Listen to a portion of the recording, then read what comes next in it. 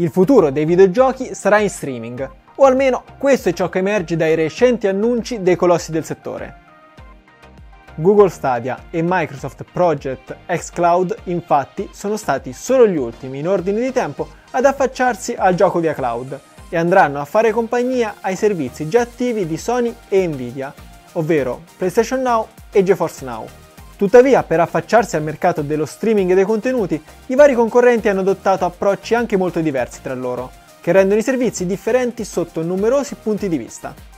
Dalle piattaforme utilizzate fino al modello economico, passando per requisiti, supporto e disponibilità, vediamo allora quali sono le caratteristiche dei 4 principali servizi di streaming legati ai videogiochi.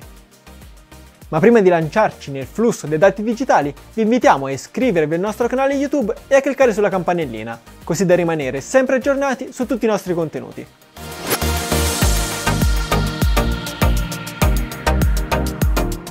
Anche se si parla di gioco in streaming, è importante capire subito su quale struttura appoggiano i diversi servizi, ovvero i cosiddetti data center che ospitano i server fisici che elaborano i dati e li trasmettono agli utenti.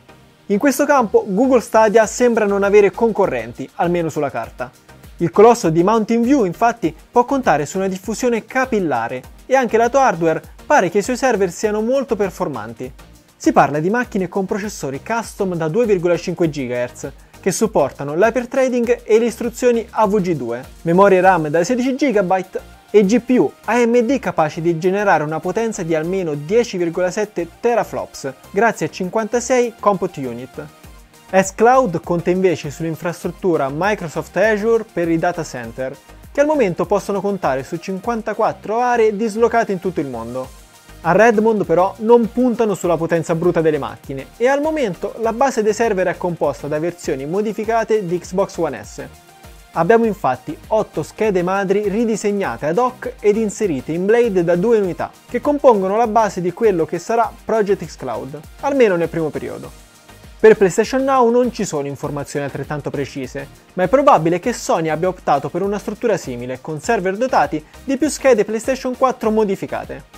A questi dovrebbero affiancarsi poi server dedicati a PlayStation 3, per evitare qualsiasi problema di compatibilità che potrebbe insorgere con la complessa architettura Cell.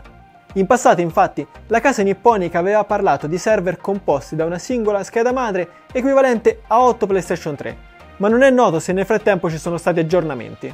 Anche per la posizione dei data center mancano dati concreti, ma la struttura si basa sulla tecnologia sviluppata da Gaikai, la società di servizi cloud acquistata da Sony nel 2012. GeForce Now, infine, ha data center dislocati in 17 diverse aree, con server che montano GPU NVIDIA P40 e sono capaci di offrire all'utente finale prestazioni simili a quelle di un PC con una GTX 1080. La potenza e la diffusione dei server, tuttavia, non servirebbero a molto se gli utenti non potessero usufruire dei servizi grazie a delle velocità di connessione realistiche. Per questo i requisiti minimi di connessione sono un punto centrale dell'offerta in streaming. Google Stadia, per esempio, promette che per avere uno streaming a 1080p e 60 fotogrammi al secondo sarà sufficiente una connessione da 25 megabit per secondo e che basterà arrivare a 30 per poter usufruire persino di giochi in 4K. Google finora è l'unico competitor ad aver parlato di risoluzioni così elevate. Secondo NVIDIA, invece, per l'Ultra HD servirebbero velocità troppo alte e al momento non ha abilitato questa possibilità, limitandosi a 720p e 1080p. Secondo le stime del produttore, queste risoluzioni richiedono rispettivamente 15 e 25 megabit per secondo per avere uno streaming a 60 fotogrammi al secondo. Ancora più conservativa è la scelta di Sony. PlayStation Now è infatti limitato a 720p e anche se si parla di soli 5 megabit per secondo come requisito minimo, nei test una connessione ADSL da 20 MB fa fatica con alcune tipologie di giochi, su tutti i titoli di guida. Inoltre, con PlayStation Now l'input lag si attesta intorno a 60 millisecondi in più rispetto alle versioni fisiche. Anche per Project XCloud si parla al momento solo dei requisiti per lo streaming a 720p, per il quale si parte da 10 megabit per secondo. I 1080p saranno però molto probabilmente supportati, mentre il 4K al momento non viene preso in considerazione, visto che il target principale del servizio saranno i piccoli schermi dei dispositivi mobile. XCloud infatti sarà compatibile non solo su PC Windows e console Xbox, ma anche su dispositivi iOS e Android. Il colosso di Redmond ha persino pensato a delle interfacce personalizzate per sfruttare i controlli touch, oltre a supporti per collegare facilmente il controller di Xbox One agli smartphone. Ovviamente anche Stadia sarà disponibile su dispositivi mobile. Google ha confermato che basterà avere il browser Chrome installato per giocare con un click e ha dato il via a una massiccia operazione di supporto ai controller più disparati, inclusi quelli di Nintendo Switch. Per giocare sulla TV con Chromecast, tuttavia, sarà obbligatorio utilizzare il pad specifico di Stadia, che dovrebbe garantire anche un input lag leggermente inferiore. GeForce Now, dal canto suo, per ora è compatibile solo con MacBook, PC Windows e NVIDIA Shield, e utilizza lo Shield Controller, il DualShock 4, i pad Xbox cablati e alcuni controller Logitech. PlayStation Now, infine, può essere riprodotto solo su PC e PlayStation 4, utilizzando il controller Sony o alcuni pad terze parti compatibili. Allo stato attuale solo PlayStation Now funziona a pieno regime, anche in Italia. Il modello economico scelto da Sony è quello di un abbonamento tutto incluso, che per 15 euro al mese o 100 euro all'anno permette di accedere a circa 600 giochi presi dal catalogo delle ultime 3 generazioni di console.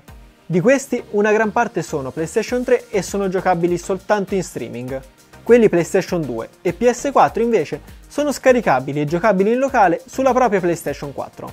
Anche GeForce Now è già disponibile, ma solo in versione beta su invito. Per il momento è gratuito e permette di giocare in streaming a tutti i titoli che si possiedono su Steam, Uplay e Battle.net, a patto che siano compatibili con il servizio.